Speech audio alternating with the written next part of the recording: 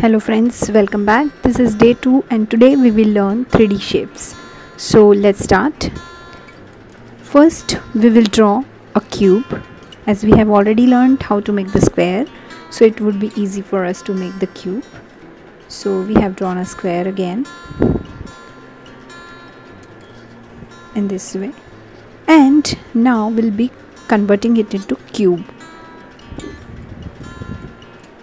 So again one square on top and one more square on the right. It makes the cube.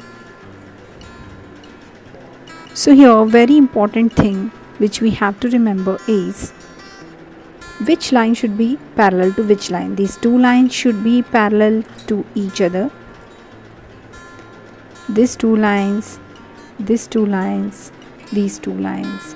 So every opposite line should be parallel to each other, and it will become a perfect cube. Now we'll be drawing a cuboid, which is the 3D shape of rectangle. So again a rectangle on top and on the side in the same way we did in the cube. So this has become the perfect cuboid. We have to erase the extra lines, and this is perfect cuboid. Generally children make mistake in doing this, so follow the steps properly, and this is our cuboid. Okay, now we'll be making a pyramid. So first we have to draw a triangular, then any line behind it, and we'll join it. It makes the pyramid.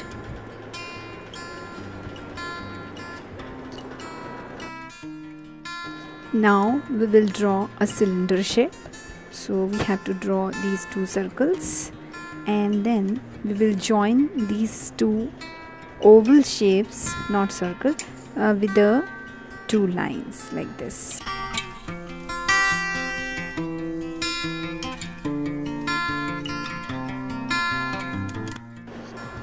Now we will draw a cone like this and an oval, and it has become perfect cone shape. Erase extra lines,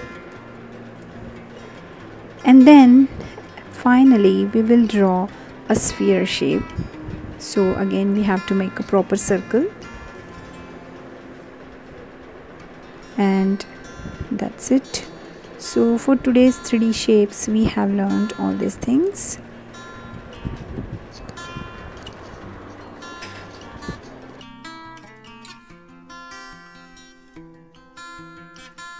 Thank you for watching today's video.